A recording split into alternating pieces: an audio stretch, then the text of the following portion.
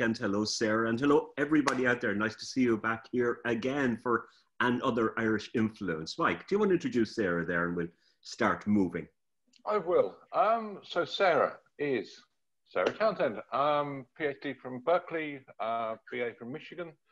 As classed as a scholar of modern and contemporary Irish fiction and drama, with also work on 20th and 21st century British and Anglophone literature.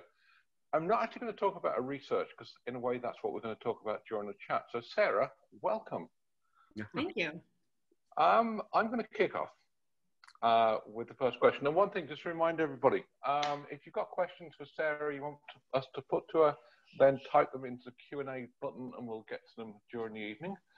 So Sarah, you studied at Michigan and were a first-generation college student and then went to Berkeley for grad school. So where did you grow up and how did that journey to and through then college shape you? Yeah, so I grew up outside of Detroit in the suburbs.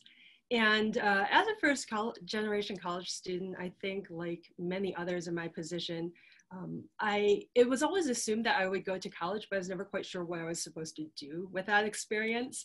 And it was in my first semester as a college student, my freshman roommate and now very dear friend, Lisa, said to me, why don't we become English professors? And I was like, that's a fantastic idea. How do we do that?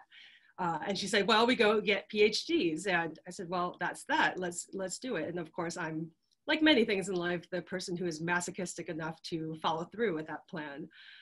But you know, at Michigan, it was really the course I took with George Bornstein, who I'm very sorry to learn just this week passed away earlier this month.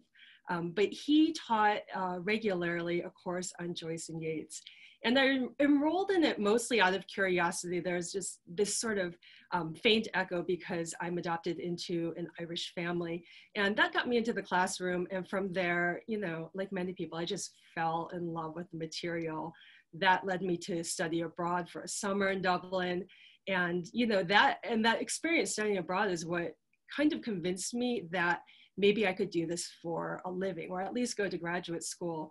And I think for a lot of people who want to leave home, but don't exactly have a model for how you do that, graduate school is one of those great levers to, you know, send you on to other places you want to explore. And, you know, I don't think I could have done that quite in that way without having had that, you know, academic experience in undergrad.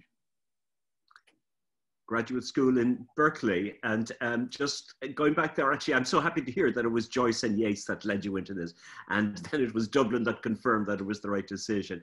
Tell me a little bit about Berkeley, and I kind of know the place, as you know, despite my age and decrepitude, you and I almost overlapped in our time in Berkeley. We overlapped by a year. Did we? By a year? Wonderful, wonderful. That was all my good luck.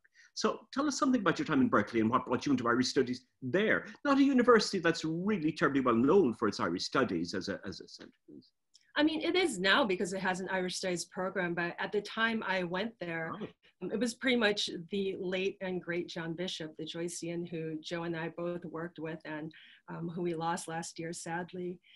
But he was amazing. And, you know, I went in with a hunch that I wanted to do Irish literature, but I was open to a lot of other ideas. And very quickly taking his modernism class and revisiting Yeats and Joyce and a bunch of other modernists, I was very sort of set on this path. And over the years, there were a lot of people who tried to talk me out of it, probably mostly for well-meaning reasons. The number of times I've heard there are no jobs in Irish studies, you have to do something else. But I am a very stubborn person. And so I was determined to do it. And I think, you know, like people who go to programs that are not specifically designed to do Irish studies, it takes a lot of mentorship and it takes a lot of sort of chance encounters with other areas of Irish studies to make that happen. I mean, one of the early formative experiences was doing the Irish seminar that Notre Dame puts on every summer. And I mean, that gave me a kind of boot camp foundation in the kinds of things that I was learning, sort of picking up here and there, but hadn't done in a concerted way. And so that was a huge experience going to Irish Studies conferences. And the other great thing we had at Berkeley, I don't know if it was around when you were there, is the Fulbright Fellowship that we would bring people in on. So during my time, towards the latter end of my PhD, we had Emily Pine come out for a year, who you both had on recently, and we had Moina Sullivan come out for a year.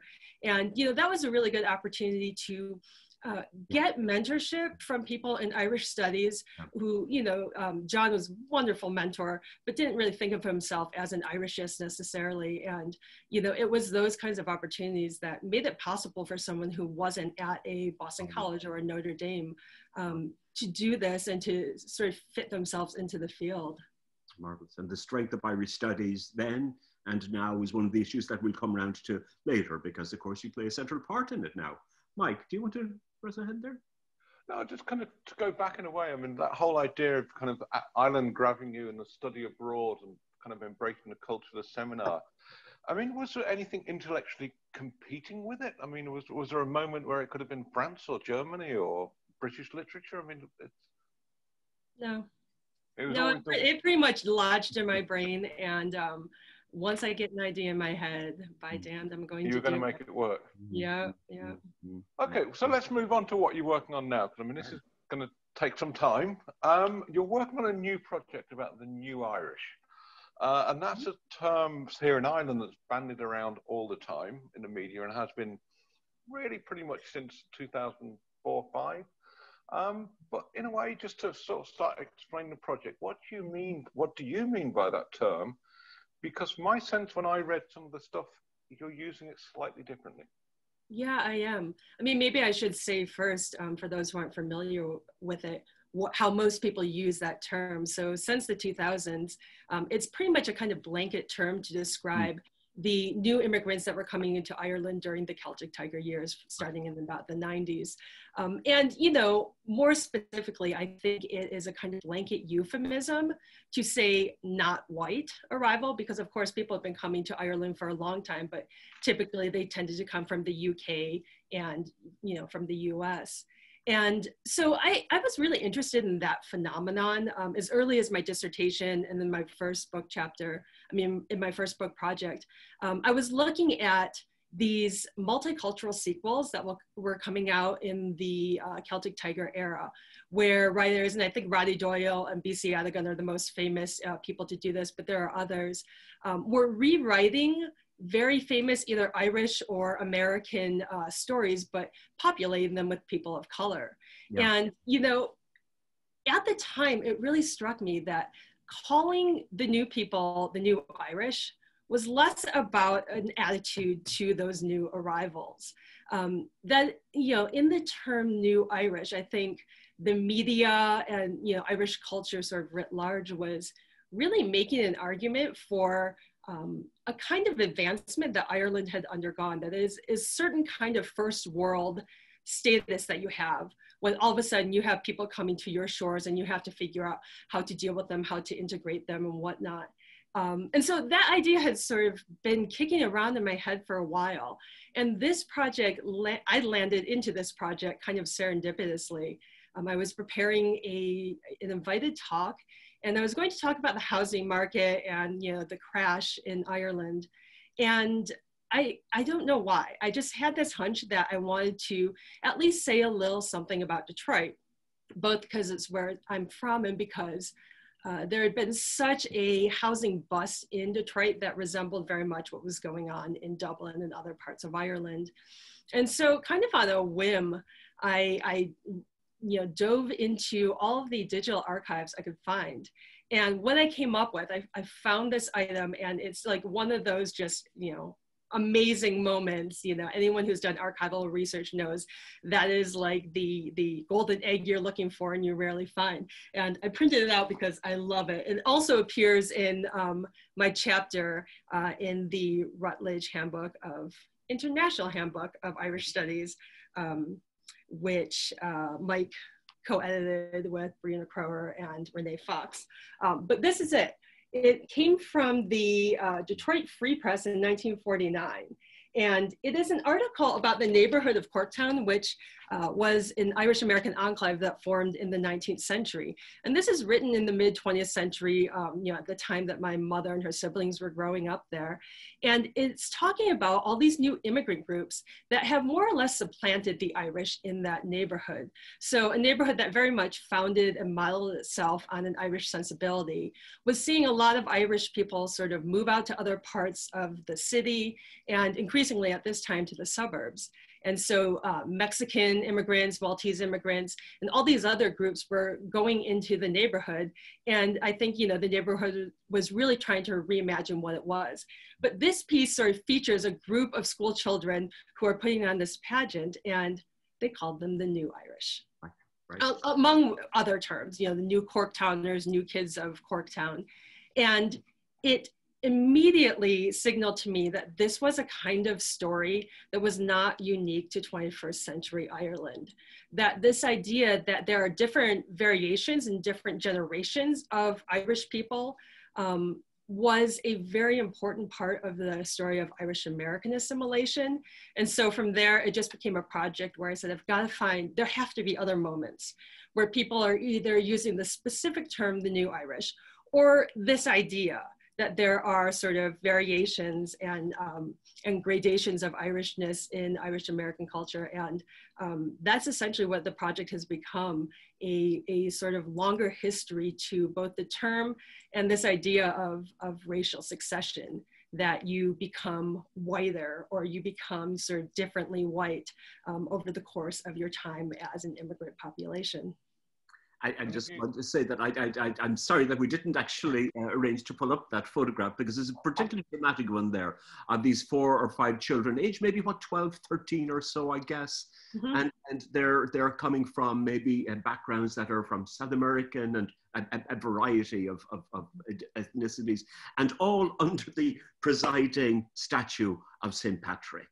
There's something very, very gorgeous about it. And the assumption I think that you're suggesting in there is that the Irish were in some sense perhaps congratulating themselves, patting themselves on the back for their ability and their willingness to absorb these people into the New Irish. And that's maybe the parallel that you're making. Is that right?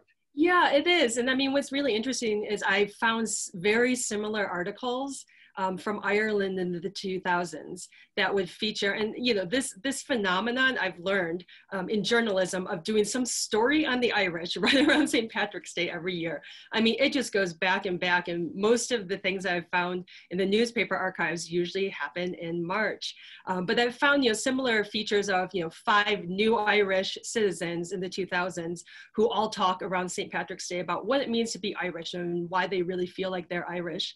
And I mean, I think in this piece and in those pieces, one of the implications is that these people want to be Irish. And, there's a line in this article that says, the Maltese brag that they're more Irish than the Mexicans because they got here first. And, there's so many interesting things that are written out of immigrant experience in these narratives, but they're deploying that term and that idea that someone is succeeding them in really, I think, leading ways. That's cool. When you think about Ireland in recent years, I mean, obviously one of the numerically biggest groups is the Polish, followed by Latvians, Lithuanians. I mean, their whole kind of take on the New Irish in that sense of, in the media or wherever they're interviewed, saying, oh, we're Irish. That actually has a lot to do with a shared Catholicism, or at least a shared sense of a Catholic tradition. Does that fly when you look in Detroit, elsewhere in the US? That's really interesting. I hadn't thought about that connection, but I think it makes a lot of sense. A lot of the immigrant groups that were coming into this neighborhood, it's emphasized that they were going to the same church. They were in the same church pews that the Irish used to be in. And, the center of Corktown in Detroit was Most Holy Trinity Parish. That was, that defined the parameters of the neighborhood, but that was also the kind of cultural and social hub of the neighborhood. And so I think it makes a lot of sense. I mean, a lot of these articles talk about the fact that now masses are offered in multiple languages, and all the priests speak Spanish. And so when they have these sort of annual celebrations around St. Patrick's Day, but also the feast day of the parish, that you get people crowding into the churches that don't look like the old inhabitants. I hadn't thought of that specific connection, but I think you're absolutely right, Mike. Yeah. Because it applies with church services here. That was famous. I don't know whether it's famous because I noticed it or it was famous, but an article in the Irish Times maybe 5 or 6 years ago about the sort of empty churches, but clearly there was the one in the middle of the city centre which had the Polish priest, the service in Polish, and it's packed. And that whole idea before they moved the seminarians out of Maynooth and sent them to Rome, I think the last 7, 6 of them again were Polish. That again, that kind of, you know, new Irish experience was shaped and at least mediated as sameness. Even if the Irish were leaving Catholicism, they still tick that box on the census. And I think that sameness is very important because, again, I think you see it, I mean, Joe would know better than I would, having lived there, but I mean, my sense is always you see it in South Boston, that while in places like Dorchester, you still have the big rows of Irish pubs, it's an Irish area, the Irish aren't living there anymore. But there's kind of, again, the kind of idea of the Hispanics who've taken their place are still speaking to the same ideas of Catholic schools, Catholic churches, and so on. Right. And just as you bring that up, Mike, just to remind people indeed that my suspicion is that while I would have thought that Detroit couldn't be further from Dublin, or further indeed, perhaps from the sense from Boston, is that the experience there may very well map onto the Boston experience. So if any of the people in the audience there, if you have any questions or suggestions there, either through the chat or through the Q&A there, I'd be very happy to hear them and really very happy to put them to Sarah. Very particularly if you recognize parallels in your own ancestry, perhaps, with what we're hearing about in Detroit, and the move from one type of Irish, am I hearing you right, Sarah, from who might have been the lace curtain Irish to the new Irish? When did that divide happen? When did the first immigrants begin to be thought of as being the new Irish, and that distinguished them from, how old were the old Irish? Can I just get a little bit of chronology here, if you don't mind? Well, it was really interesting as I got into the project. I realized that new Irishness is used in 2 very contradictory ways. I mean, sometimes it describes the people who come and supplant you. And so like in mid-century Detroit, the idea is that people have moved out to the suburbs. And so their hold on Irishness has almost bleached out into a blanket American whiteness. Whereas the people who are supplanting them, they call them the new Irish in a way to kind of preserve the idea of the urban ethnic enclave, even though it's disappearing. And, you know, as my chapter on that particular episode shows, you know, urban renewal projects, as soon as the Irish sort of moved out of the area and people of color moved in, urban renewal projects came and kind of carved up all of those neighborhoods, especially Black neighborhoods, but Corktown too, to, you know, build freeways and you know, revitalize the city and whatnot. So in that case, you know, new Irishness is a marker of, you know, becoming, you might say, lace curtain Irish, because you've moved on and someone else has taken your place. But there are these other moments in the project and in the history where the term New Irish is actually used again to mark a difference from a previous generation of Irish people. So the late 19th and early 20th century, right when, you know, federal immigration policy is beginning to take shape and become more restrictionist, you have Irish people who have been coming over for a very long time in very high numbers, especially Irish women, suddenly having to make a new case for the reason why they deserved Irish citizenship, American citizenship. And so, you know, in the time they start using this idea of the new Irish to distinguish themselves from, you know, what was certainly not the only body of immigrants who came in the 19th century, but in the public imagination, Irish immigrants were poor, they were fleeing famine, they had very little in their pockets. And, you know, you see this both in journalism and you see this in public policy documents, in sort of economic society documents, and in some of the papers of the Ellis Island commissioners, talking about, well, these are not the same Irish that used to come. These people are very, you know, articulate, these people are very professionally advanced, and these people are going to make their way in Irish society. And so that's part of what really interested me about this project, is that the same term could be used in these completely opposite ways, but both times it's really marking a body of immigrants as whiter than their predecessors and somehow more deserving to stay than, you know, other people they're distinguishing themselves against. That's the whole idea of kind of, you just use terms as whiter than others. I'm not saying the kind of the whiteness debate has been bouncing around since the 90s. What are you doing with whiteness, as it were? I mean, where does this fit into debates around the new Irish. Yeah. I mean, so yeah, like you were saying, whiteness studies really became very popular in the 1990s. There was a whole host of books that kind of came out at the same time, mostly by labor historians, who were trying to sort of figure out what the relationship was between the working class and this idea of, in particular, ethnic whiteness. These people who came to the United States and somehow through labor unions and other mechanisms, you know, became accepted as part of the white majority. Noel Ignatiev's How the Irish Became White is probably, you know, the most familiar to people who study Ireland, but there were a bunch of them at the time. And I think, you know, that laid a really interesting foundation, but it also received a lot of criticism in academic circles. And one reason was because it leaned really heavily on this notion of whiteness without always differentiating all the different gradations of whiteness that actually existed in the United States. And so since then, I think, you know, scholars have done a lot of work to kind of nuance both Irish whiteness and ethnic whiteness more broadly. And so like in Irish studies, Peter O'Neill, Catherine Egan, Diane Negra, Amy Kluge, there have been a bunch of people who have really been looking at the way that Irishness as an identity is in part a production of whiteness, but it also leans really heavily on Blackness in many, you know, counterintuitive ways. And so, you know, I think that's one turn that's happened in Irish studies that I've been really excited by and that I'm trying to sort of complicate as well, to note that there are so many versions of whiteness, and whiteness is not something you sort of achieve in the 19th century. The early versions of whiteness studies really sort of argued that the Irish became white by the end of the 19th century, and, you know, it was a one and done phenomenon. And, you know, as my project, it keeps showing me the terms of whiteness are constantly being reproduced because the political terrain keeps changing, you know? So in the late 1980s, for instance, the Irish, there's a sizable population of undocumented Irish in the United States, and the Irish American community is pushing very hard to have various kinds of amnesty programs or paths to legalization. And suddenly that sort of blanket, unmarked whiteness no longer serves their purposes.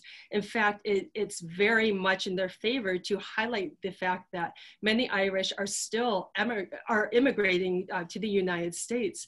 And you see this really interesting process in some of the congressional debates of the era, where the Irish early on were sort of making these really problematic claims that they were being reverse discriminated against by the 1965 Hart-Celler Act, which did away with the national origins system and basically repaired a very racist system from which people like the Irish had benefited. And very early on in those discussions in like 1969, there are some hearings, and they're, you know, basically saying that this is, there used to be a Chinese Exclusion Act, now there's an Irish Exclusion Act. Claims like that. And by the 80s, you see these advocates, these immigration advocates, kind of get savvy to the way that they have to produce immigrant whiteness. And so on the one hand, you know, there's a lot of media coverage by the Irish immigration reform movement and other sort of parties who are championing these people as, you know, articulate, and they all speak English and they all have college degrees, which was not true, but this is, you know, part of the front-facing campaign is that they're very white. And on the other hand, they're building these coalitions with Asian American and Latinx organizations who are all pushing for more immigration and greater immigration numbers.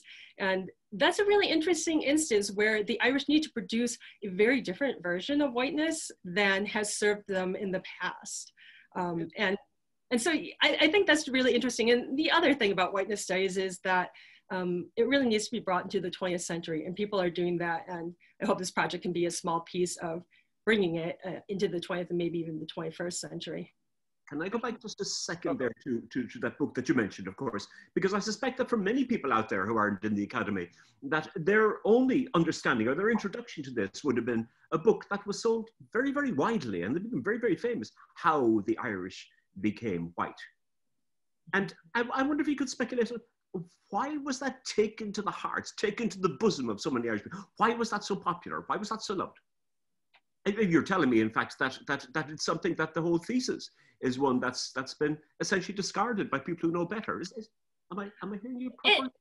It's been refined. I mean, it's a really influential book. I think, you know, I'm actually part of a reading group that just discussed this week. And I mean, it is such a clever title. I think it's a title that sort of gave a description to that sense of buried ethnicity that a lot of Irish Americans feel, but don't actually see operating in their everyday lives. And, you know, it's also been resurrected in much more problematic ways as people have been turning to Irish culture and Irish immigration experience for, you know, to argue that, you know, if the Irish could do it, certainly anyone else can do it too. And so I think, you know, in both directions, it's been a really influential piece because it lays forward a really compelling, although, you know, as it's been shown, kind of problematic argument that the Irish weren't considered white upon arrival. I mean, scholars have definitely sort of since said, well, legally, they were absolutely white upon arrival, as were other European immigrants, you know, if you compare them to what Black Americans could do, there's no question about their whiteness. But that the terms of that whiteness had to be earned. And I mean, didn't Clinton, I feel like Clinton sort of cited it and used it at one point. And so, you know, it's a book that I think in many ways was catapulted and also is still kind of hampered by its very, very clever and catchy title. Absolutely. And I think there's, you know, it actually describes something. The other thing I've learned, so I read it very early on in my studies, and then I recently came back to it and reread it, is I think I and a lot of people, if you haven't read it recently, misread it. I think it's a lot more, it's conflicted at various points. I think it contradicts itself, but it's a lot more subtle of an argument than the Irish weren't white and then they became white. And so, you know, in many ways, it would benefit from a sort of renaissance of reading it. Wonderful, wonderful. That to be said for catchy titles. I know. Isn't one of the problems with that book and the debate that flows from it in some ways the actual Irish American perception of themselves? That you're talking about a community which is multi-generational, which, going back to the Detroit case, post-Second World War, suburbanizes and assimilates in a way they just hadn't before. And the Irish Americans lock themselves into this success narrative, which is, you know, we had to become white. We did that at the end of the 19th century, in that key cutoff date. And then during the 20th century, look at us in our nice veranda houses doing very well in the suburbs. And I think, isn't that the problem with the point you're making, where this debate doesn't stretch into the sort of neck end of the 20th century, where you have the kind of tens, if not hundreds of thousands, maybe even millions of the undocumented Irish who arrive in the US, who don't find their way, don't find their green cards, are living, you know, even if they're settled, are living very peripheral legal lives. Is the problem with that group, which is why they have to be rethought in the way you are, is because the dominant narrative of the Irish heritage story is, oh, we succeeded. And those two things start clashing. Yeah, and I mean, that generation of the New Irish, who called themselves the New Irish in the 80s, kind of troubled that narrative in a few ways. I mean, one is that they've described, many of them have described themselves as a commuter generation. And so it's not the same pattern of sort of coming to the United States and settling there permanently. In fact, it was a generation of people who knew that they were very well educated, knew that they had a lot of professional mobility. And, you know, the thinking was that they would come to the United States for a number of years, get some kind of professional success, and then move back. And of course, there were, you know, many sort of unskilled and, you know, low-skilled people who came and were very much living in the shadows and, you know, subject to all kinds of problems, especially as immigration reform started happening and, you know, employers were disincentivized by hiring people like the undocumented Irish. And I think that's so much of that, yeah, that media campaign. And I mean, we still see these pieces, especially, you know, after Trump's election. I started seeing these articles all over again saying, you wouldn't believe it, but there are white Irish people in the United States who are undocumented, and naturalization services are coming to get them as well. INS is after them as well, and it had that problematic tone of exceptionalism because, of course, we take a deep interest in people's immigration woes when they look more like us or when they surprise us in those kinds of ways. We're getting a number of questions in here, but even before we go to those, actually, I just want to turn to your position now. We mentioned that you were the founder of an Irish Studies program in the University of New Mexico. Maybe that's not as unlikely as it seems to me. Am I entirely wrong there? Or do you want to tell us something about that, about your arrival in New Mexico and the setting up of that program and what that tells us about where the Irish are now and where Irish Studies is now and maybe even where it might be? I mean, one thing it tells you is that my co-creator, Caleb Richardson, a great historian, and I are a little bit nuts. I mean, we saw nothing contradictory at all in doing this. And it was only in the process of setting this up and having people repeatedly say, New Mexico, huh? You'd never think it. What a strange idea. And we realized that maybe there was something unusual here. So it's a small program. I think a lot of the impetus for it was actually built before I was hired.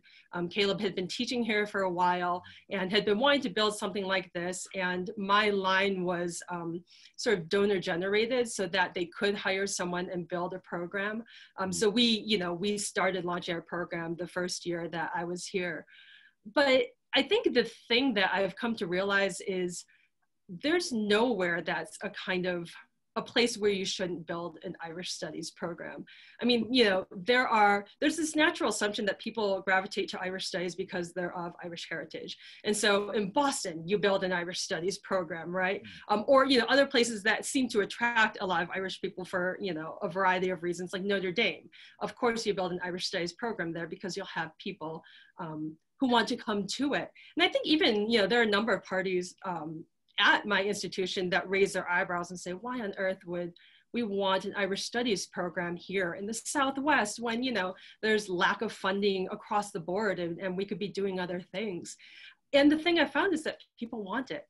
Our study abroad program, people come to it, our classes are packed, our events are packed. And there are lots of sort of counterintuitive ways to get into Irish Studies. In fact, in many ways, it's probably the future of the field. There are only so many enclaves where you have, outside of Ireland, where you have a sort of natural population of people who want to study Ireland for a very particular reason.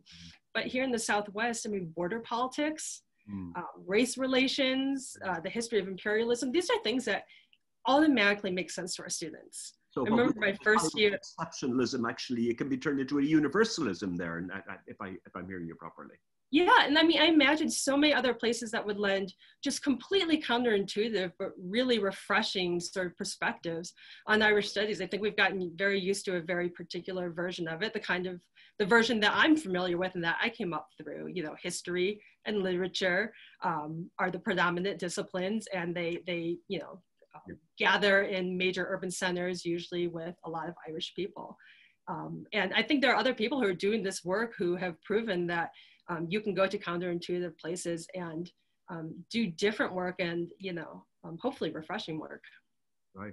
And may I just say, actually, there, before we turn to some of the questions, indeed, is that as we talk about the future of Irish Studies, as you say, we have been categorized. I mean, we seem to have been emerging out of English and history is what it was.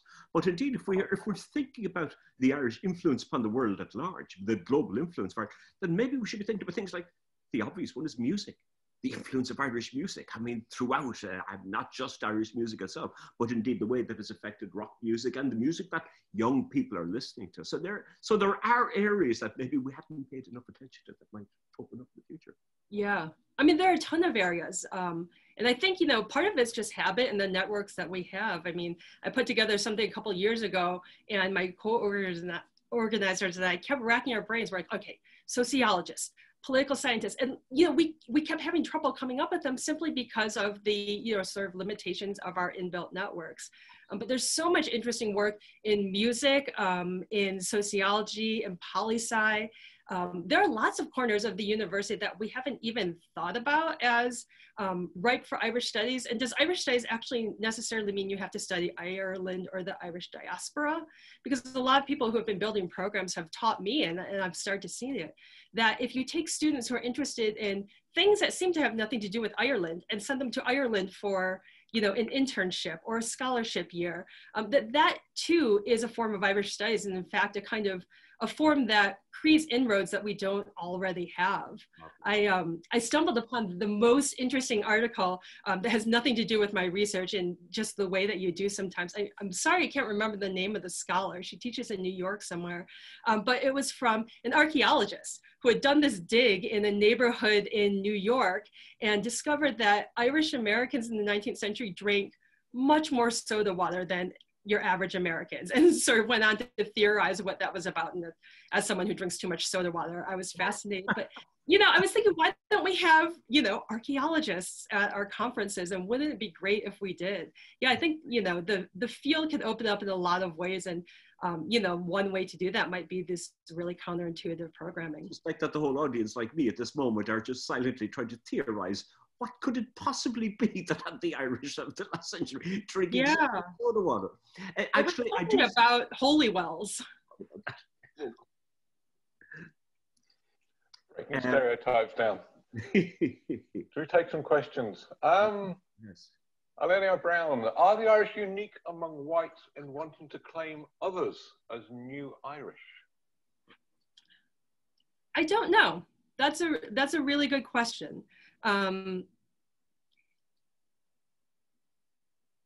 Actually, no, I do know in part the answer. Not in America, but actually overseas. So I was at a fellowship last year at Wellesley, and one of my other fellows is from Italy. She's Eritrean Italian. And she told me that that term, new Italians, is in use in Italy in very much the same way that it's in use in Ireland. And then another fellow who is from Korea told me that New Koreans is similarly used in Korea to talk about people who are coming into Korea who look a little bit different. I'm not sure if other groups in the US, I think it'd be really interesting to look at, use that same terminology, but certainly it's being used in countries across the world that are seeing new populations come in. And I don't know enough about this. I don't know anything about these things at all. But there is, of course, that famous phrase, more Irish than the Irish themselves. And that was something that I think was played out towards the end of the 19th century. And I mean, coming out of some kind of an Arnoldian argument, that we were the element that absorbed, that the Irish race or the Irish culture was powerful enough that those who came in would become part of us and willingly and desired to become part of us. Maybe. Yes, can I share a really great, Kelly Matthews taught me this last year. I gave a talk at Framingham State University, and she taught me this term, FBI, foreign born Irish. And apparently it's a term used in Boston to describe people whose Irishness needs to be qualified, apparently, because they were born on the island of Ireland. And that to me is just absolutely fascinating. I suppose it's like with St. Patrick's Day, the famous badge everybody wears, you know, today I'm Irish, or whatever the language is. But I mean, it's the idea that, you know, it's a performative day where the Irish invite everybody in to be like them. I mean, it does work, you say, on kind of multiple layers. Just another question from Marjorie Howes. I'm fascinated by the wide range of sources you've been mining for this work. And I'm wondering if these terms/issues appear in many literary texts, or if the most fruitful sources, journalism, congressional debates, and other not so literary sources? Thank you for that question, Marjorie. If you have suggestions, or if anyone has suggestions, I'd love to hear them. I started this program, this project, envisioning that would be a little bit historical and archival and very literary based, because, you know, that's my training and it's what I know best. And the further I've got into it, I find the most interesting stuff in places that I'm not accustomed to looking at. So at city planning documents, at, you know, city council meetings, at, you know, the proceedings of the American Economic Society in the early 20th century, and in a lot of journalism. And so that's where I've been kind of hunkering down, because A, it's just so fascinating to me. It's something so outside of my usual academic orbit. But also because I haven't found it a lot in literary texts. And I think that's also kind of my lack of familiarity with Irish American literature. I mean, I was very much trained within Irish literature. It's what I've known. And so if there are a whole host of Irish American literary texts that I should know about and think about for this project, please send them my way. I love hearing. One of the great things about sharing this work is I get to hear all these great suggestions, not only for literary texts, but also I hear from people in other cities who either grew up there or have family there that have experienced the same kinds of waves of transformation and succession, but at different times and in different ways. I've heard from people in San Francisco, New York, and St. Louis and things like that. And so I like to hear those stories as well. And indeed, we get some kind of a story like that actually from Catherine Egan. Thanks very much, Catherine. Referring to San Francisco itself, a city that I know and that you know, of course, terribly well, Sarah. The Mission Irish was the phrase that was used, supplanted then by Latinos. And Mission Dolores, that very, very beautiful old church there, and other small Catholic churches being the churches.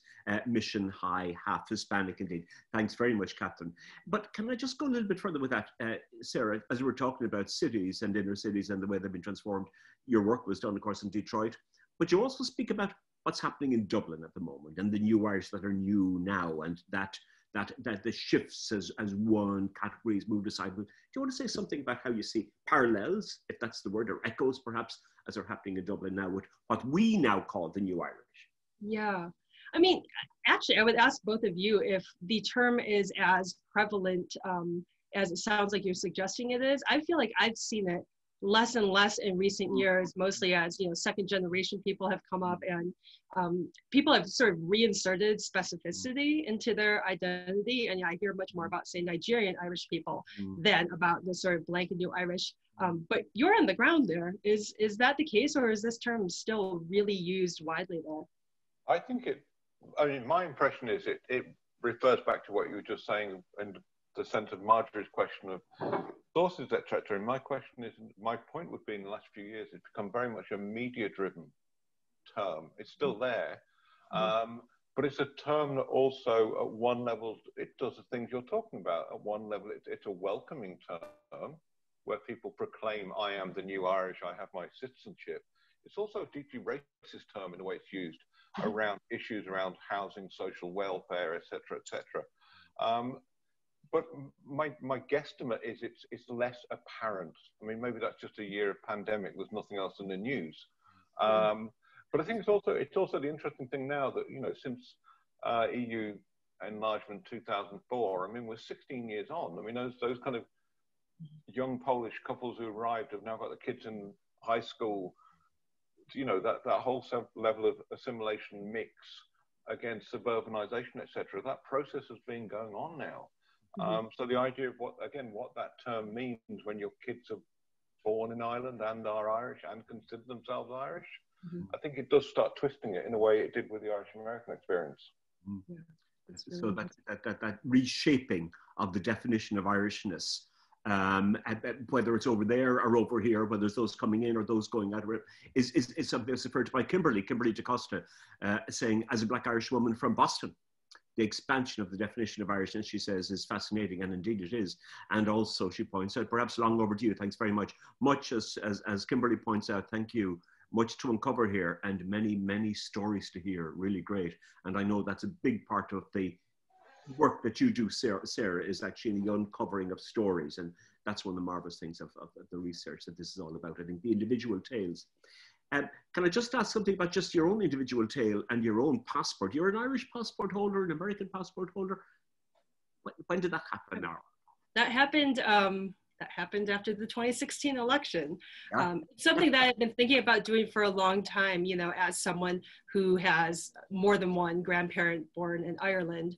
I am, for better or for worse, eligible for Irish citizenship. And, you know, I decided to act on it in a kind of reactionary post-election moment. But it's something that I've been thinking through. I mean, in all my course syllabi, I've been sort of closing my syllabi by saying, you know, the person who's going to teach you this Irish studies stuff is, you know, a Korean American Irish dual citizen who has no idea what that means. And You know, I mean, I learned a lot of things through the process. I mean, on the one hand, it is enormously cheap and easy and quick for second or third generation Irish people who've never set a foot in Ireland to become an Irish citizen. Ridiculously so when you think about how much money and how many hoops there are to become a US citizen, or how, you know, how difficult it is for some people to become Irish citizens who are not of Irish ancestry after the 2004 citizenship referendum. You know, Ronit Lenton has written really compellingly about that double standard, that there is a preference for what is assumed to be Irish and white Irish blood over the kind of birthright citizenship that, you know, for a long time really defined how Irishness was granted. And, you know, I recognize the enormous privilege of someone who is, you know, started life in a Korean orphanage to be given not one, but two of the most coveted forms of citizenship in the world. And as a scholar, you know, that double standard is abhorrent to me. I think, you know, but I take a kind of perverse pleasure in holding this passport under sort of very racist assumptions that I am white, and of passing that citizenship on to my young child who is also very much not white. And, you know, increasingly, I think people who claim citizenship in this way will start looking a little bit different. I'll be really curious to see if that's a policy that Ireland keeps privileging or not. And that's, I mean, that's interesting. It just goes back to the earlier question we were talking about, the new Irish. I mean, obviously, the one group that have been left out of that positive version of new Irish here, the people who can't get the passport, can't get the citizenship, are the people in direct provision, who, you know, their aspiration is they want to be the new Irish. It's a reason they've come here, and yet are blocked and then locked into the system for years. I mean, and the issue there is that, again, becomes a non-white question, because most of the people, if not uniformly all of the people in direct provision, are non-white. I mean, where does that fit into these definitions and debates?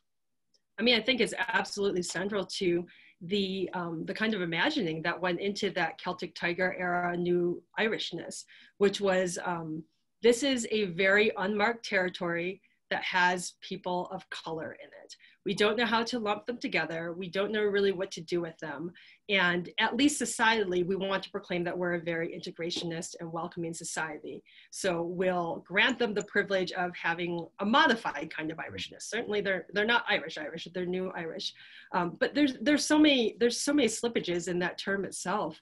And, you know, I'm not quite sure, but I'm curious to know if the Eastern European, the EU, so-called new Irish people who have come and now, you know, 20 years on, I'm wondering if they are being perceived much more as white as I would expect, you know, in this time frame. Whereas, you know, the people of color who are, you know, as foreign as perhaps Eastern Europeans coming in, are marked in very particular ways and, you know, are locked into this absolutely horrific ongoing system. Yeah. I think you're right about the kind of the Eastern European population. I mean, you did get all those stereotypes, not one we talked about earlier, the Catholic question, but the one that did the rounds 2008-9, old Poles have the same sense of humor. Oh, really? Drinking. Yeah, all these stereotypes started coming out that kind of, you know, former Eastern European migrants were kind of held close because, well, they were white, but then they were given, again, all these attributes that they were the new Irish, I mean, directly. Just one thing to move on. A debate this week that's kind of been doing the rounds on Twitter here is one of the universities here in Ireland has started, and this does feed into the Irish studies question about how you kind of make it more relevant, how you move it forward. But one of the Irish universities started a course called Writing Black. The problem with that was that although the course outline talked about understanding the Black experience, the actual person who was teaching it was a white male. And in the department we're talking about in this particular university, it's an all-white department. And somebody criticized it and said that basically that this department was performing allyship. It wasn't really offering any movement to change. How do you see that with Irish studies? How does Irish studies move forward into these new areas, into a much more a challenging, dislodging power and privilege from the academy without doing what is called performative allyship? Yeah, I mean, Irish Studies is in a tricky position because, of course, on the one hand, it doesn't want to, it shouldn't have to apologize for its whiteness. But I think, you know, in the era of self-reckoning that institutions across the board are undergoing, it's digging hard to try to figure out how to sort of both support the new Irish communities that are in Ireland and diversify the field in ways that, you know, aren't tokenistic or performative exactly. I mean, my sense is always that you have to put your money where your mouth is. You know, if you want diversity, you have to ante up. And, you know, that takes a lot of different forms, but, you know, Irish Studies is very welcoming. It has been to me, and as I've seen, you know, to the few scholars of color who have participated in it, with the exception of a certain individual who I will not name, who used to greet me at Irish Studies conferences in Japanese every time he saw me. Loved that one. Aside from that, though, it's a very welcoming field, but as we know, you know, racism and inequality is usually addressed at the institutional level, the systematic level. And so, I mean, you know, in an ideal world, what does it look like? It looks like, you know, hiring faculty of color. Hiring faculty of color into, you know, teaching positions, hiring them into program directing positions. But of course, we're in an era where it's hard to hire much of anyone at most institutions, well-funded ones included. I think, you know, other ways they can do it sort of are to really invest in undergrads. I think that's a way that we can diversify the field without, or maybe alongside hiring more faculty of color who will attract students of color, is to go to different kinds of institutions that we're used to going to. You know, and this is something Ellen Scheibel actually talks about a lot. She's got a lot of thoughts on this, but you know, undergraduate institutions that are not the quote unquote elite institutions have all kinds of students who are capable of going into Irish Studies and maybe entering the professoriate and being part of the academy. But we have to catch them early. We have to mentor them well. We have to support people who are creating those kinds of programs. And then we have to allow them into our graduate programs, you know? We're used to having graduate admits, I know in my university, many places, that come from a certain tier of university. And going outside of that will actually attract the kind of the kind of students who are going to make the field look different. And the other thing, I mean, the thing that I worried about when I started setting up an Irish Studies program is it feels tricky to create something in Irish Studies that gets a lot of donor interest and institutional interest at a time when there were so many budget cuts and programs, especially minority serving programs, you know, are getting the axe. You don't want it to be a zero-sum game. And I think there are lots of ways that like Irish Studies can spread the wealth.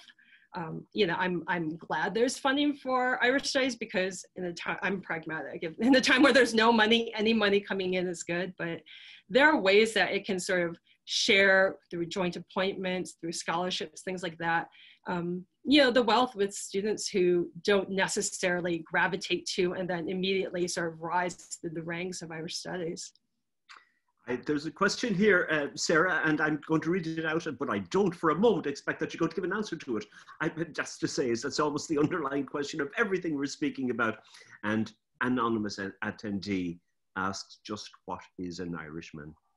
/ person, what is an Irishman person? Is it one born in Ireland whenever that occurred, of Celtic ancestry, etc., etc.? And you can put a half a dozen more etceteras after that. And I think that question was asked, if I remember, by MacMorrish and Henry V. Isn't that right, indeed? And yep. Asked yet again of our own great friend Leopold Bloom a little bit later. And over all those, how many hundreds of years, nobody was able to come to an answer, and I don't suppose that we can either. But do you want to say something about the question rather than maybe the answer, if you want to? Yeah, I mean, I think the answer is just about anyone, you know, anyone who feels a kinship, or anyone who comes into contact with someone else who thinks that there is something in them that looks similar to Irishness. Yeah, I mean, you know, for a long time, we've known that many of the markers, the most salient markers that we think are so Irish, were either invented or refurbished, you know, in the late 19th, early 20th century, and then also, you know, sort of invented and refurbished in, you know, the diaspora, like St. Patrick's Day, which has come around to be, you know, a very big part of the Dublin scene. You had the director of the St. Patrick's Day Festival on, I think, earlier this year. But, you know, certainly is not one of those time-honored sort of Irish traditions. And so I think once you start peeling back the layers, you know, nothing is Irish and everything is Irish. That's wonderful. That's wonderful. Wonderful. Another question, this is from Savita Nair. I have a new project on a social history of Indians in Ireland. They write from England or directly from India. My question, what are your perspectives on a community who were not white, but unlike West Africans, for example, also not Christian? South Asians are not participating in the Catholic community. The exception maybe is a smaller community of South Indian Catholic nurses and their families. So how do we classify that? How do we class? Sorry, can you? So the question is what are your perspectives on a community who are not white, but unlike West Africans, for example, also not Christian? Mm-hmm. I don't know. That's fascinating. I want to read. Who is that? Sorry, I recognize the Savita Nair. Yes. Yes, I can't wait to read Savita's work. I've been reading a little bit more about how the Irish became white in the imperial sort of project. So in India, how the Irish sort of performed their whiteness. I'm not sure what to say about the reverse of that, except to say that's really, really interesting. I mean, I've done a little bit work on Muslim women in Ireland, and, you know, similarly, there, I think there's the sort of double stigma. A, you're not white, and B, you practice a religion that doesn't look like ours. And in the public lexicon, you know, multiculturalism or multiracialism is talked about a lot.